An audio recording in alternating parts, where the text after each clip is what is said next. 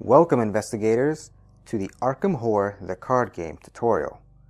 Arkham Horror is a cooperative game for 1 to 4 players, where players will take on the role of investigators and go through scenario-based campaigns. You can play this game in one of two ways. You can play it as a campaign where investigators start at level 0 and accumulate experience over the course of scenarios in a specific order, or you can play it as standalone scenarios. You simply pick one, set up a deck for that scenario, and begin play. I'm going to show you how to play the game using campaign rules and with 2 players. So the first thing you're going to want to do is select an investigator. The core box here comes with 5, but as the game grows and gets more expansions and packs, there will be more investigators, so more options to choose from. I'll pick these 2 right here. You're going to also want to nominate one to be the lead investigator. It's more of a symbolic role. The lead investigator would only be needed when specific cards say so, or to break ties and to make decisions when there are multiple options available. So when you pick an investigator, you're going to want to look at the back of their card, and you're going to need to construct their deck. Now here in the back it says what class cards are available to this investigator.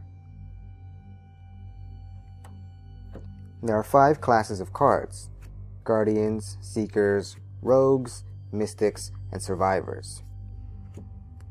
Then there's also a common pile everyone else can draw from and construct their deck with. Now when you're starting a campaign, you are limited to level 0 cards. What does that mean? A card is level 0 if it has no pips in the upper left corner here. If a card has a pip, it is a level card based on the number of pips it has. So this card is level 1, this is level 2, etc, etc. So when you're constructing a brand new deck, you can only bring in level 0 cards. So it says what classes I can pick from: Seeker cards, level 0 through 5, Mystic cards, level 0 through 2, and Neutral cards, level 0 through 5. Once I've gathered 30 of those cards, it also says that I need to add specific cards that would not go towards the deck size. So the standard 30 cards that I just grabbed all together here, and then adding these 3 new cards would make my deck of 33. So let me talk a little bit about madness cards. It wouldn't be Arkham Horror unless everything was against you, even your own deck. Your deck at the very beginning will start off with at least 2 madness cards, one unique to your character, and one you'll draw at random from the common pile. Whenever you draw these cards during your gameplay, you must immediately resolve them, whether it is on your turn or during an enemy turn or whatever. These cards are usually bad and can really change the turn of events that you had planned in ahead. And it's even possible during your campaign to get more madness cards into your deck. It only goes to show you that you can't trust everything, even yourself. Once both players have created their decks, they're ready to start. But before we do that, we're going to need to determine the difficulty of the game we're going to play. To do that, we're going to need to grab all the chaos tokens. These tokens will determine the difficulty of the game.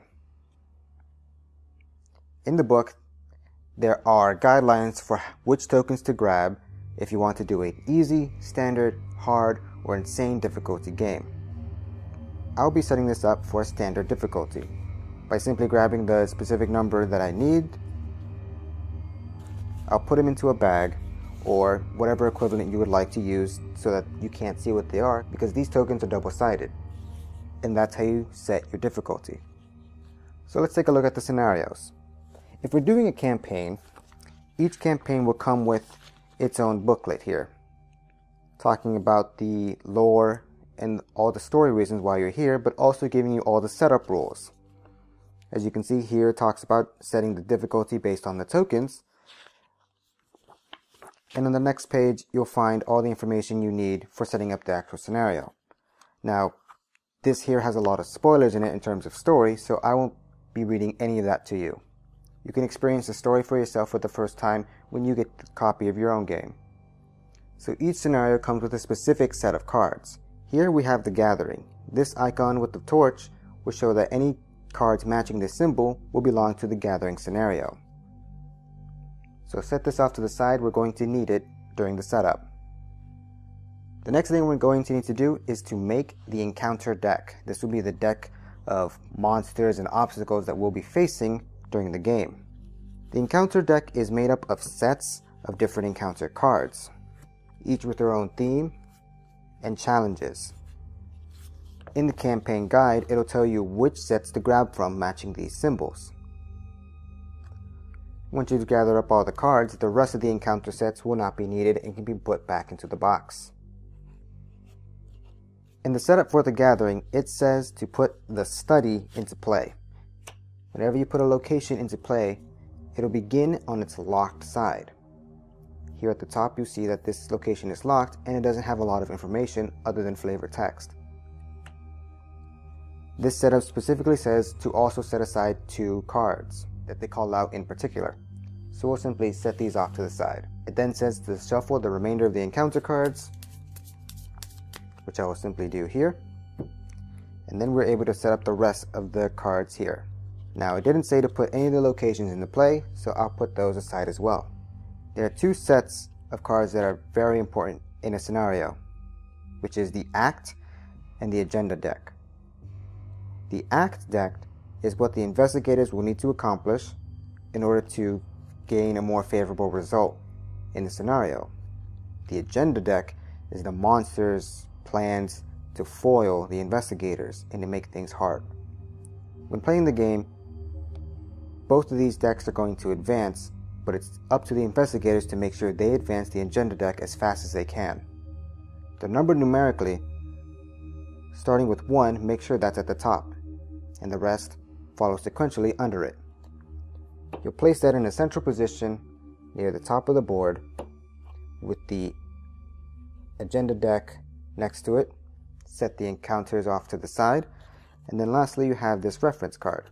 This reference card is double-sided and will allow you to select an easy or hard mode for this scenario. We're going to set it to easy/standard and just put it there. Now this scenario says each investigator begins play at the study. You will take the mini cards representing your investigators and place them at the location specified. Whenever you begin play or whenever you move into a new location, you will then flip it to reveal the information on it. So here we have the location. This number here is what we need to pay attention to when a location is revealed. This shows how many clues will be spawned per investigator. 2 shows how many clues, and that symbol means per investigator.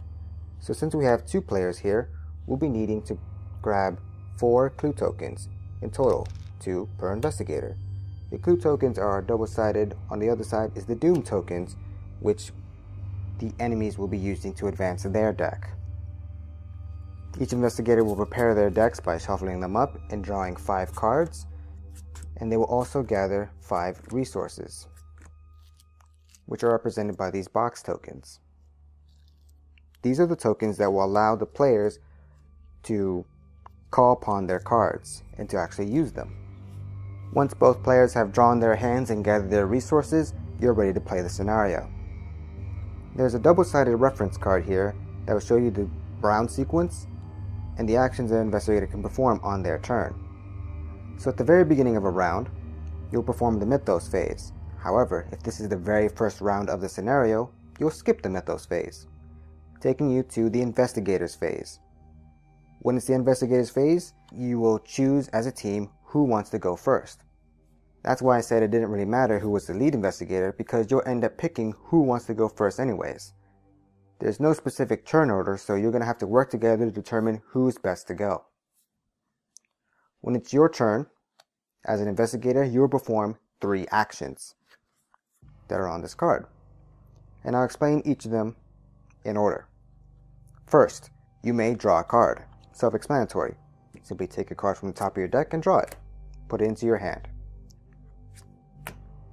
Secondly, you may gain a resource. Simply take a resource from the pool and add it to your personal supply. You may play a card from your hand. Now there are 3 types of cards in this game. You have event cards. You'll simply pay their cost, use the card, and then discard it. Assets cards, you will pay the cost at the top from your resource pool, and when you play an asset, this will be sort of equipped to your character. Now, there are limitations on how many cards you can have equipped, usually 1 for every slot and 2 singular hands. But in this example here, talents, you can have an unlimited supply of. They don't take up any sort of a slot. And lastly, the kind of card you have here is a skill card. These can't be played. These can only be used in conjunction with a skill check, which I'll be describing later. So that's how you play a card. The next thing you can do is to activate a card action. Card actions can be found on cards. These arrows represent actions that the player can take. So they will simply declare which action they would like to perform, spend their action point to then perform that specific action. The next thing you can do is move to a different location. Now right now we can't do that because there are no locations that we can move to. But let's fast forward here and let me show you how that works. So for example here, we'll later find ourselves in the hallway. And there will be other locations for us to explore. Now this hallway is connected to these rooms as indicated by these colored dots. It's connected to the blue triangle, the brown cross, and the green rhombus. So as a move action, we can go from one location to any of the connected locations on the bottom of the card. So I can choose which location I want to go to. And when you go to a new location for the first time, you will flip it and then add clue tokens based on the number of investigators. Now again, I won't spoil any of this for you, so you can experience it for yourself. The next thing you can do is investigate a location, and this is where we're going to be talking about skill checks. So to investigate, you perform a skill check, and if you succeed, you'll be able to take one of the clue tokens at your location and place it onto your card. So how do you perform a skill check? Specifically, the investigation skill check will be based off of a player's lore. There are 4 stats here on the top of your card: willpower, lore, strength, and agility. Daisy's lore here is 5, and the difficulty of this check will be based off the shroud value of your location, which is the left number here on the location card. So the difficulty of this location is 2. We're trying to beat 2, and right now we currently do that with 5. But that check will be augmented with our little bag here of chaos tokens, which could reduce our skill in that check. So the way we counterbalance that, for example here, my lore here is 5, and I want to boost it. So I'm going to discard this card as part of my skill check, and it has 1 lore icon on it, so that would make my skill now 6. Now you, the one that's going to perform the skill, can spend as many cards as you would like to try and boost your skill value. But your teammates can also help you out. They can also discard a card in the same manner that you do to boost your check. However, in order to do this, they must be at your location and they can only discard 1 card each. After everyone has finished discarding their cards for the skill check, you will then take your bag or whatever equivalent you have, jumble up all the chaos tokens, and pick one at random. So here I got a -3. So my 5 would have been subtracted by 3. You will succeed at a check if you are equal to or greater than the difficulty of the check. So my 5 getting reduced by 3 becomes 2, which is equal to 2. So I succeed. I will simply take the token, put it on my card. Congrats. If you fail, you simply will not take the clue token, and you've effectively wasted your turn and any cards you attempted to boost your value with. So that's how you perform a skill check. Now in this bag, we talked about chaos tokens. You got all sorts of different chaos values here, from negative numbers to 0 to a few special symbols here. There are 3 special symbols here. that are on the reference card. Whenever you draw those symbols, simply refer to this to show what those values are actually equal to. But these two symbols are not on that reference card. If you draw the blue elder sign, this actually refers to an ability on your player character. You refer to your character and look at the elder sign effect and perform it like that. But if you happen to draw this red tentacle, your check automatically fails because this means you've failed.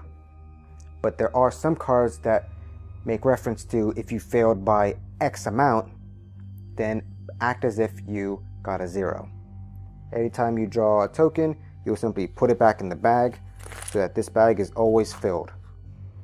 During the game, you'll be drawing from this deck and encountering monsters and challenges.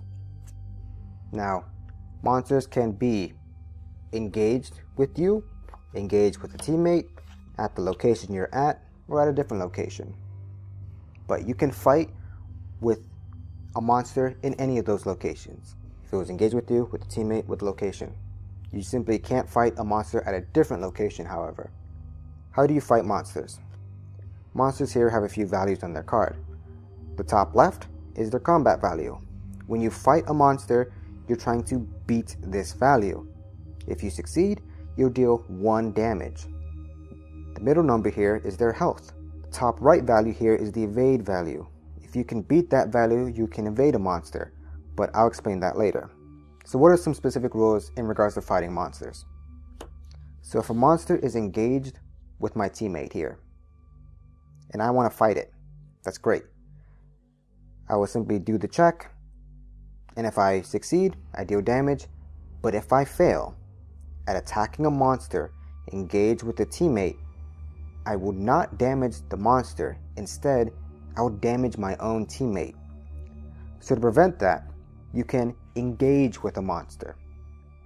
You spend an action, take a monster from anywhere at your location, or engage with a teammate at your location, and instead put it in your what's called a threat area, and now you are engaged with the monster and can attack it freely by spending an action. So those are the rules for fighting and engaging. Now there's one more thing I need to explain. If you're engaged with an enemy here and you perform any action other than to fight it, to evade it, or to activate specific parlay or resign abilities that might show themselves on the card or on other cards in the game, that monster will perform an attack of opportunity. You've effectively tried to ignore the monster, but it's going to take a cheap shot at you for trying to ignore it. To do that, it'll simply get a free attack on you. Monsters here will have health and horror values showing how much damage it does, and you will simply take that much for free. So you don't want to ignore enemies. These attack of opportunities happen before you even perform the action you're trying to ignore them with. So let's say, for example, whatever the situation was, this player felt that if we could just get that last investigation token, we're going to win the game. So I don't care that I'm engaged with this monster, I want to investigate. Well, first, the monster would attack you, and after, if you survive, then you can perform your investigation action. So it's very important to keep into consideration when dealing with monsters in your threat area. Again, this attack of opportunity only happens if the monster is in your threat area. If you've already evaded it and it's in the location, nobody's engaged with it, then you can do whatever you want. But if it's engaged with you, but if you try to move to a different location, it's going to still follow you because it's in your threat area. Now I mentioned you can also evade an enemy. You simply perform a skill check trying to beat the monster's agility value, and if you succeed, you've successfully evaded the enemy. You would then exhaust the enemy by turning it onto its side and placing it at the location out of your threat area. This can be very good because exhausted monsters will not act during the monster phase. So you've effectively stunned them for a single turn. So there are a few other actions you can perform that aren't really considered actions. There are free and reactionary actions you can perform. A free action is something signified with this lightning bolt. These don't cost an action to perform, and you can simply do what it tells you need to do and perform its quote-unquote action. And then there are reactionary actions. A reactionary action has this roundabout arrow. These actions are performed in reaction to something, in a reaction to specific requirements, and once they are fulfilled, you may perform the action. So here it says, after you evade an enemy, exhaust this card so that you can then draw a card. Another thing you can do during your turn, which doesn't require an action, is to take clue tokens and to place them onto the act deck. This can be done on any investigator's turn as a group. You will collectively spend your clue tokens and place them onto the act card. Once the act card has a number of investigation tokens equal to, it says here it needs 2 per investigator, so that means we would need all 4. Once its requirements have been fulfilled, you will simply discard all the tokens and then flip over the card and resolve any of its effects. Once you finish resolving its effects, you will discard it and look at the next act card. This is effectively how you win the game. That's the investigator's phase. Once every investigator has had their turn to perform their 3 actions, it moves on to the enemy's phase. The first thing that happens is that enemies with the hunter keyword will move toward the nearest investigator. So let's go back to our example here with multiple locations. And let's say we've already run away from the swarm of rats last turn. And so now we have a swarm of rats here that is ready. It's not exhausted. It is ready, and it has the hunter ability. So during the enemy phase, it'll move towards the nearest investigator. Because it's at the attic, its location it's connected to is the hallway, and it'll go whoop, and it'll just run right in there. And now we'll talk about how do enemies act when they need to engage an investigator. So if an enemy at any point is ready and at a location with an investigator, it will immediately try to engage an investigator. And during the enemy phase, each engaged enemy will attack by, again, looking at the card, seeing what damage it does, and adding that onto the investigator. Now, investigators can acquire cards that have health and horror values on them. For example here, I could have this ally played on my side of the field, and they have a health and sanity value. So when I take that damage, instead of putting it onto myself, I could put it onto my ally, effectively mitigating some damage off me if I really needed it.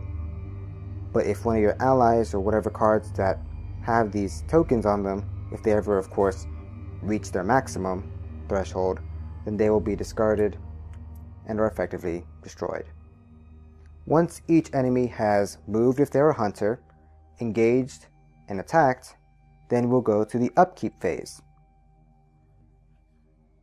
During the investigator phase, after each player has finished their turn, they will flip over their cards to show that they're done. So by the end of the turn, every investigator will be this grayed out portrait. During the upkeep phase, we will refresh any cards that were exhausted and reflip over our mini tokens to know that we're ready for a new round. This also counts towards enemies.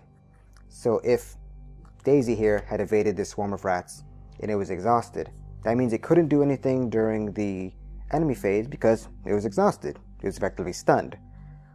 But during this upkeep phase, it would ready up, and what did I say? Whenever a monster is ready at a location with investigators, it will immediately engage one investigator. So the investigators will have to pick who does it engage. If enemies have the prey keyword, it'll tell you when you have this conflict who it will specifically go after. But again, if there's also multiple options that have that requirement, then you as a team would pick who does it affect. After all cards have been unexhausted, each player will then draw a card and take a resource token from the pool and put it into their stash. And then each investigator would check how many cards do they have in their hand. If they have more than 8 cards, they will discard down to 8. And that's a round. And we'd go right back to the beginning. But this time, because it would be the second round, we would perform the Mythos phase.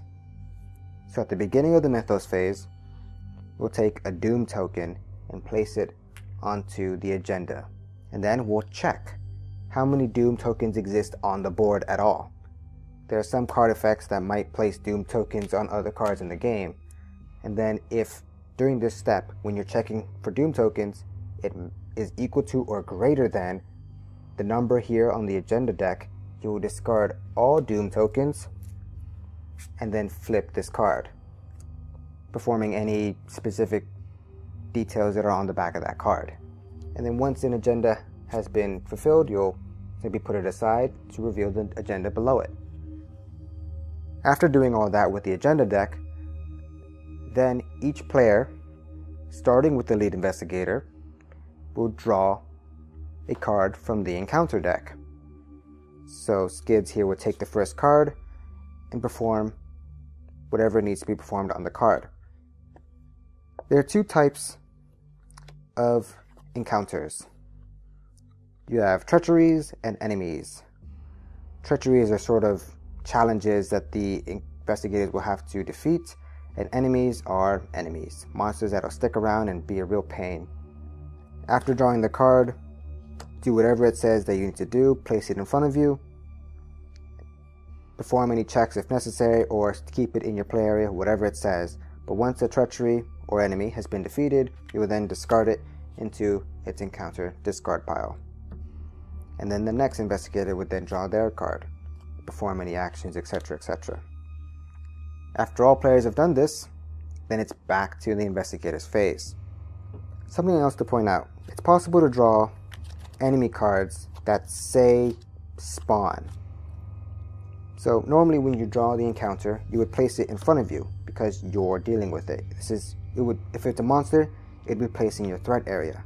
But if it says spawn on it, you will instead not place it in your threat area and place it in the location it tells you to spawn it.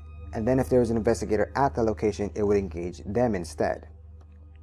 And that's how you play Arkham Horror the card game. The goal of the game is to reach some sort of resolution. Usually towards the bottom of the act deck, there will be an R with a number next to it, which will tell you which resolution to read from the campaign book.